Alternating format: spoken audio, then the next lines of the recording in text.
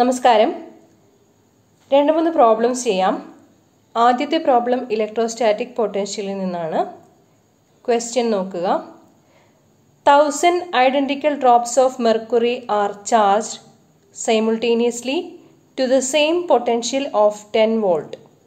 What will be the potential if the charged drops are made to combine to form one large drop? Assume the drops are spherical. ഇവിടെ എന്താണ് പറഞ്ഞിരിക്കുന്നത്? 1000 mercury ഡ്രോപ്പുകളുണ്ട്. 10 volt പൊട്ടൻഷ്യലിലാണവ. അവയെ combine ചെയ്ത് ഒരു large drop ആക്കുകയാണെങ്കിൽ ആ ഡ്രോപ്പിൻ്റെ potential എത്രയായിരിക്കും എന്നുള്ളതാണ്. പ്രധാനമായും പൊട്ടൻഷ്യലിൻ്റെ ഇക്വേഷൻ വെച്ചിട്ട് ഇത് ചെയ്യാൻ പറ്റും. പൊട്ടൻഷ്യലിൻ്റെ ഇക്വേഷൻ നമുക്കറിയാം. V = 1/4πε0 Q/R. ഇവിടെ നമ്മൾ അസ്യൂം ചെയ്യുന്നത് കാര്യങ്ങൾ n നമ്പർ ഓഫ് ഡ്രോപ്സ് 1000 ആണ്. ചെറിയ ഡ്രോപ്പിൻ്റെ റേഡിയസ് സ്മോൾ r, വലിയ ഡ്രോപ്പിൻ്റെ റേഡിയസ് ക്യാപിറ്റൽ R. ചെറിയ ഡ്രോപ്പിന് കൊടുക്കുന്ന ചാർജ് 10 വോൾട്ട് എന്നുള്ളത് small q, capital Q charge on combined drop. Okay, ചെറിയ ഡ്രോപ്പിനെ സംബന്ധിച്ചിടത്തോളം V = 1/4πε0 Q/R. From that Q = 4πε0 R into V. R എന്നുള്ളത് റേഡിയസ് ഓഫ് ദി ഡ്രോപ്പ് ആണ്. V പൊട്ടൻഷ്യൽ ആണ്. Quantisation of charge പ്രകാരം Q = NE. ഇവിടെ E എന്നുള്ളത് ചെറിയ ഡ്രോപ്പിൻ്റെ ചാർജാണ്. ഡ്രോപ്സ് സ്പെറിക്കൽ ആണെന്ന് പറഞ്ഞിട്ടുണ്ട്. അതുകൊണ്ട് വോളിയം, വലിയ ഡ്രോപ്പിൻ്റെ വോളിയവും 1000 ചെറിയ ഡ്രോപ്പുകളുടെ വോളിയവും ഈക്വൽ ആയിരിക്കും. വലിയ ഡ്രോപ്പിൻ്റെ റേഡിയസ് ക്യാപിറ്റൽ R ആണെങ്കിൽ 4/3π ക്യാപിറ്റൽ R = 1000 ചെറിയ ഡ്രോപ്പുകളുടെ volume n × 4/3π small r³.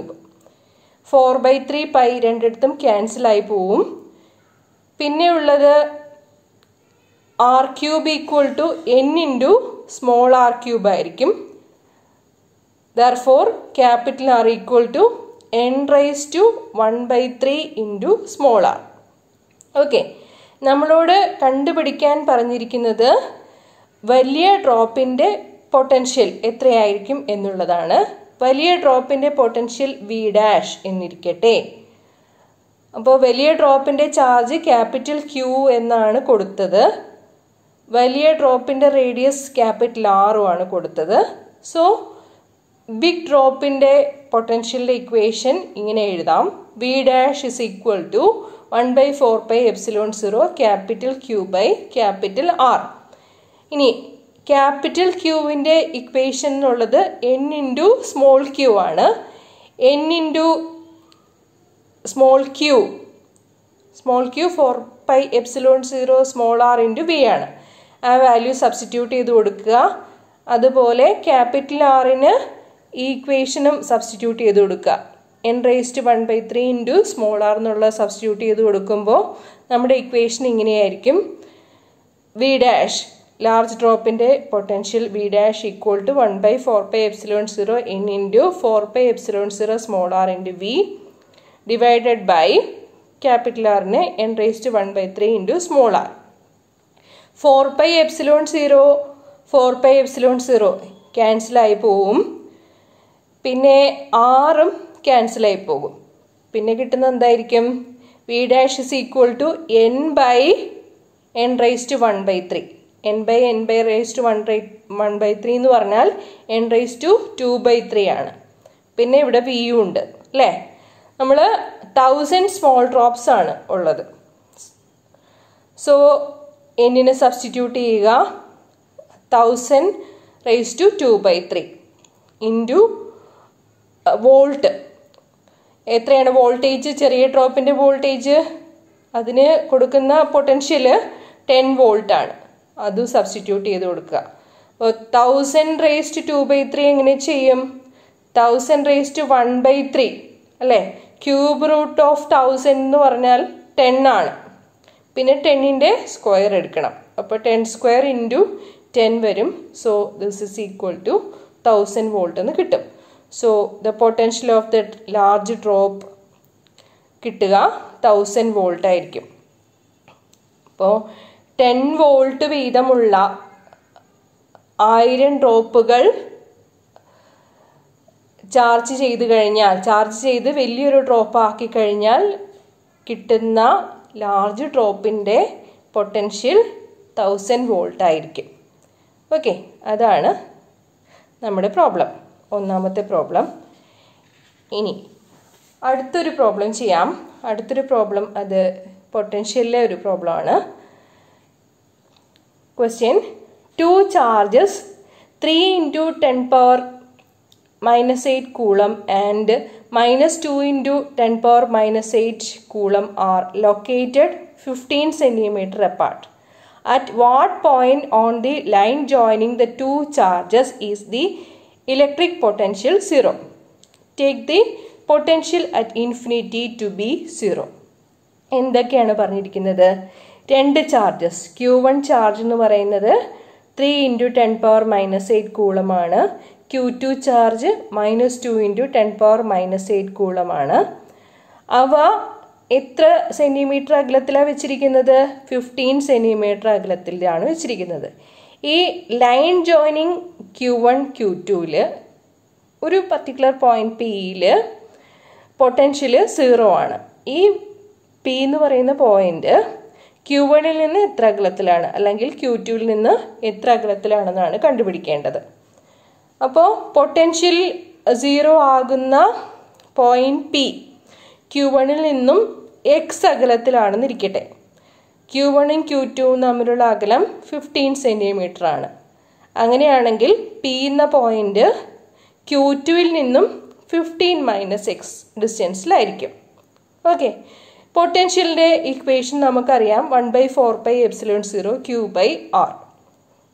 Q1ഉം Q2നും പൊട്ടൻഷ്യലിൻ്റെ equations എഴുതുക. അത് രണ്ടും കൂടി കൂട്ടിയിട്ട് P എന്ന പോയിന്റിൽ അത് 0 ആയിരിക്കും. അതാണ് ആ പോയിന്റിലേക്കുള്ള ഡിസ്റ്റൻസ് x ആണ് കണ്ടുപിടിക്കാൻ പറഞ്ഞിരിക്കുന്നത്. So V = V1 + V2. Potential at that point P = 0 എന്ന് കൊടുക്കണം. V1 = 1/4πε0 Q1/x. Q1 എന്ന പോയിന്റ് Pയിൽ നിന്നും x അകലത്തിലാണ്. അപ്പോൾ അതിൻ്റെ വാല്യൂസ് സബ്സ്റ്റിറ്റ്യൂട്ട് ചെയ്യുമ്പോൾ 1/4πε0 Q1 3 into 10 power minus 8 / x ആണ്. ഇനി രണ്ടാമത്തെ ചാർജ് Q2 15 - x ഡിസ്റ്റൻസിലാണ്. എവിടെ നിന്ന്? P എന്ന പോയിന്റ് Q2ൽ നിന്നും 15 - x ഡിസ്റ്റൻസിലാണ്. അപ്പോൾ Q2ൻ്റെ magnitude -2 into 10 power minus 8 കൂളമാണ്. പൊട്ടൻഷ്യലിൻ്റെ problems ചെയ്യുമ്പോഴാണെങ്കിലും plus ആണോ മൈനസ് ആണോ എന്നുള്ളത് പ്രത്യേകം കൊടുക്കണം. സ്കെയിലർ അല്ലേ. അപ്പോൾ ഈ ഇത് സിംപ്ലിഫൈ ചെയ്തെടുത്താൽ മാത്രം മതി. ഇത് നെഗറ്റീവാണ് അല്ലേ, ഇത് നെഗറ്റീവാണ്. അത് LHSലേക്ക് എടുക്കാം. അപ്പോൾ 2 into 10 power minus 8 / 4πε0 into 15 - x that is equal to ഇത് 3 into 10 power minus 8 4πε0 into x അല്ലേ. ഇതൊക്കെ ക്യാൻസൽ ആയി പോവും. 4πε0 ക്യാൻസൽ ആവും. 10 power minus 8 പവേഴ്സ് ക്യാൻസൽ ആവും. പിന്നെ ബാക്കിയുള്ളത് x മേലേക്ക് പോകുമ്പോൾ 2x 3 ഉണ്ട്. പിന്നെ 15 - x അത് ക്രോസ് മൾട്ടിപ്ലൈ ചെയ്യുമ്പോൾ 3 into 15 - x. Therefore 2x is equal to 45 - 3x or x is equal to 9 centimeter എന്ന് കിട്ടും അല്ലേ. അതായത് ഈ Q1ൽ നിന്നും 9 സെൻറ്റിമീറ്റർ അകലെ ആയിരിക്കും പൊട്ടൻഷ്യൽ 0 ആവുക. അല്ലെങ്കിൽ Q2-ൽ നിന്നും 15 - 9 6 സെൻറ്റിമീറ്റർ ഡിസ്റ്റൻസിലായിരിക്കും പൊട്ടൻഷ്യൽ 0 ആവുക. പ്രോബ്ലം മനസ്സിലായി കാണും എന്ന് വിചാരിക്കുന്നു. ഒരു പ്രോബ്ലം കൂടി നമുക്ക് ചെയ്യാം.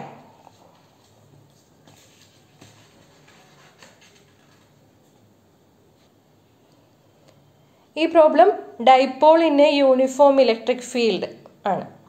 അപ്പം ഡൈപോൾ നമുക്കറിയാം, 2 equal and opposite charges separated by a small vector distance. അങ്ങനെയുള്ളൊരു ഡൈപോള് യൂണിഫോം ഇലക്ട്രിക് ഫീൽഡിൽ വെച്ച് കഴിഞ്ഞാൽ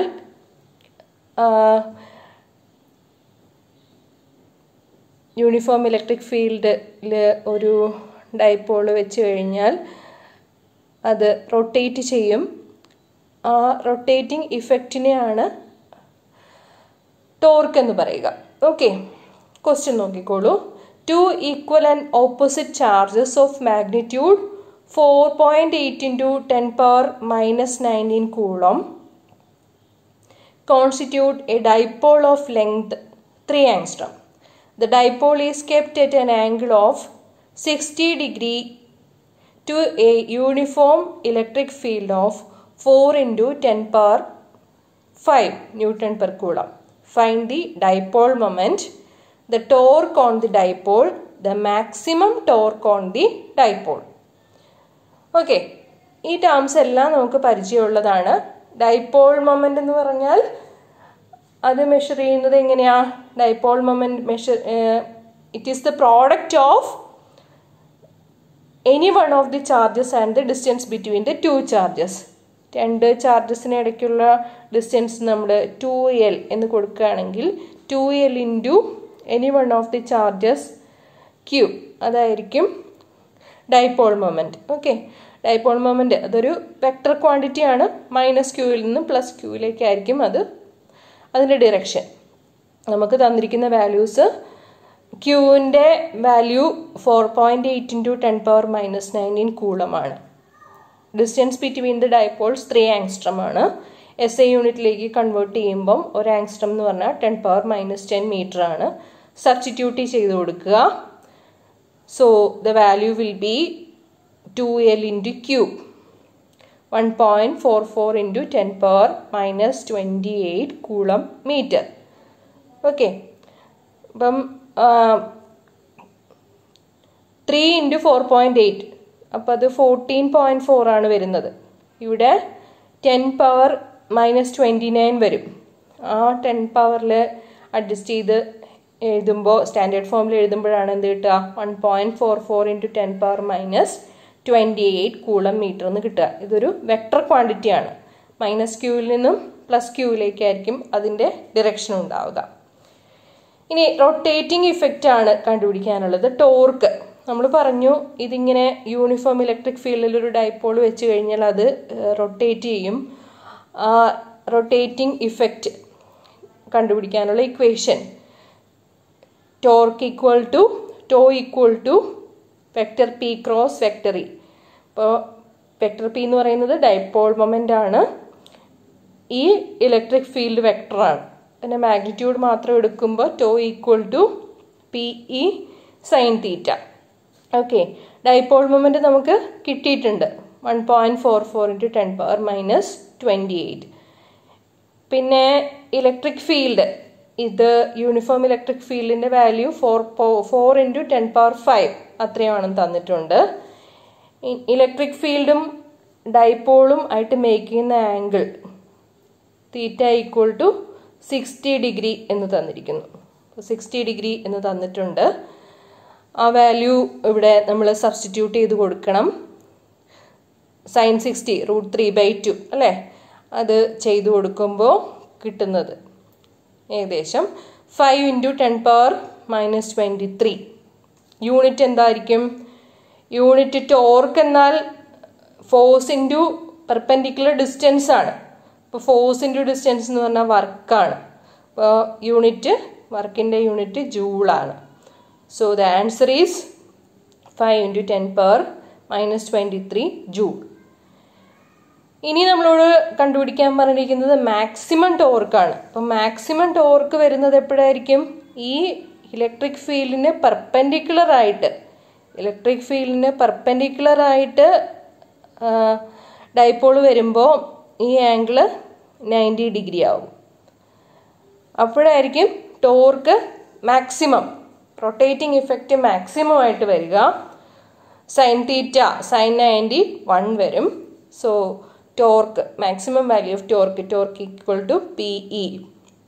സോ ഡൈപോൾ മൊമെന്റിന്റെ വാല്യൂ കാൽക്കുലേറ്റ് ചെയ്തിട്ടുണ്ട്. 1.44 × 10⁻⁻28.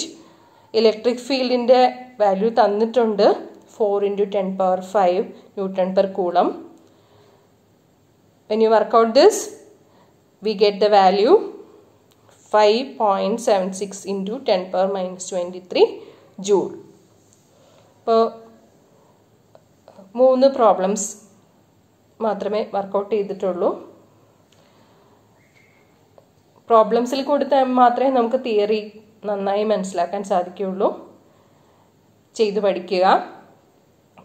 പ്രോബ്ലംസ് മനസ്സിലായിട്ടുണ്ടെങ്കിൽ ചാനൽ സബ്സ്ക്രൈബ് ചെയ്യണം. Thank you.